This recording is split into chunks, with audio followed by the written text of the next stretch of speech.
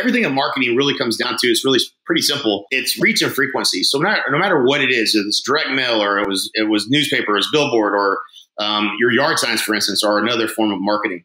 Anytime somebody drives by your yard sign with and it should have your photo on it, because you are the brand, by the way. Like I have people sometimes tell me like they don't want to put their picture on the sign. I'm like, they're going to see you in person anyways, because you're the brand, right? So in real estate, I think everybody knows this, and sometimes people forget, but you are the brand. Nobody cares what your company is. Nobody cares if you got balloons on your sign. Nobody cares if it's red or blue or white. It doesn't matter.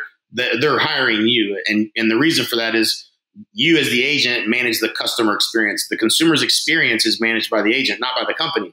So you could have a good experience or a bad experience at any company that you go to if you get a good agent or a bad agent.